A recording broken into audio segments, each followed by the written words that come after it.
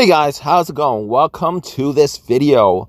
All right, so in this video, we're going to have a practical conversation on the alternator, what it does, and how you guys can test the alternator to see whether it's working properly or not, and the issues that you will have with the alternator if you're in a situation where your car starts having issues with power issues, no start issues, or just dying out on you, which is 99% of the situations where you see vehicles stuck on the side of the road.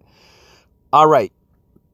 If you guys don't know what an alternator is, alternator essentially is a component under the hood most of the time, and it is connected to the engine by the serpentine belt. All right, and that serpentine belt essentially drives the alternator's pulley. It turns it. It's essentially a reverse motor. It turns it, and what it does is, as it turns, it actually produces electricity. Now, it's connected directly to the, well, I wouldn't say, maybe there's a fuse or a relay somewhere in the line, but essentially it's connected to the battery, and it's connected to the battery because it charges the battery. It is the main component that charges the battery. If you guys did not have the alternator, the battery would be a one-time use thing, because once it gets to zero, it's gonna stay at zero. The alternator consistently charges the battery. That's what it does. That's essentially its only job. Now, can an alternator operate without the battery? If you can turn your vehicle on, yes, the alternator can operate without the battery, because the alternator, with just the alternator, with the car engine running, essentially the alternator becomes the power source as long as the engine is running. So it's an integral part of your vehicle. Now, when do alternators go bad? Here's the thing. When the alternator is working correctly, it should be putting out anywhere between 13.7 to 14.5 volts. All right. Your normal voltage on your battery fully charged is 12.6. When the alternator is running, it's putting out between 13.7 and 14.5 volts.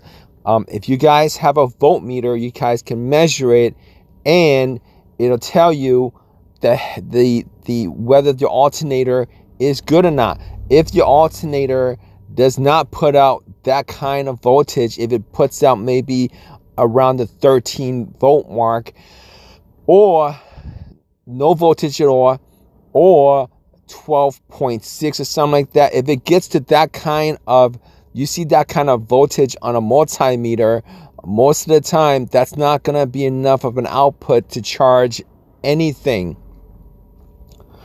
Okay, knowing that, how do you test the alternator to see whether it's good or not, aside from having a voltmeter? Because most people do not have a voltmeter with them when they have issues with power, they have issues with the vehicle dying on them, when they have issues with not being able to start when the vehicle dies on them. Now, 99% of the time when the alternator goes out, it goes out when your car or truck is, or your vehicle is running, when the engine is running, whether it's idling or whether you're driving on the highway or the street or wherever you are. If it dies on you, 99% of the time, if it dies on you, it's because the alternator has not charged the battery.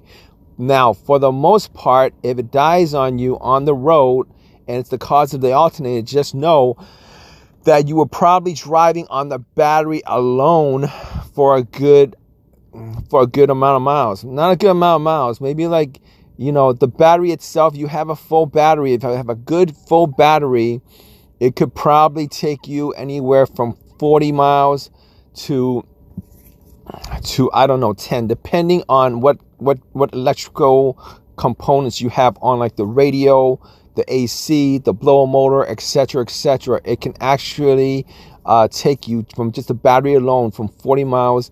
I've heard from 40 miles to you know, whatever it is, all right, just on the battery alone. Now, your alternator would have died out a long time ago. Before that, reason being is that your alternator is going to charge up your battery to the point it doesn't charge up the battery. Once it doesn't charge up your battery, you're going to be driving just on the battery alone. So, how do you test if it's the alternator or the battery?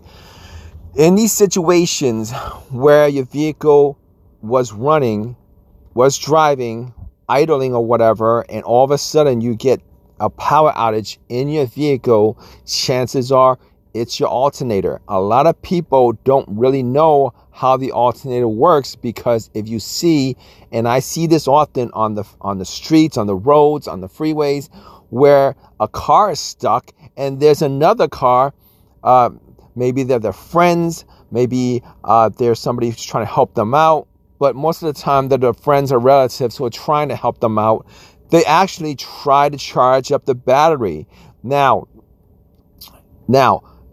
if you guys put cables on a vehicle with a dead alternator, it will start again, but it will die immediately when you take the cables off. Reason being is that it starts up and it runs off of the battery from the other vehicle, not off the alternator or the battery on your vehicle that's dead.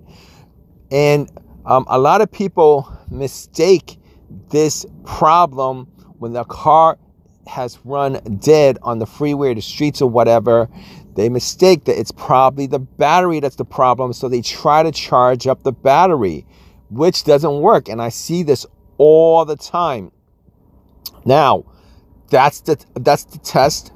If you guys have no other instruments to test out the alternator to see what the voltage is that it's putting out, if you guys put cables to jump the vehicle and it jumps and starts up when it's running, and then when you take the cables off and it dies out immediately, or if it dies out within, I don't know, a minute or two, most of the time it dies out immediately because your battery is probably dead or damaged at that point.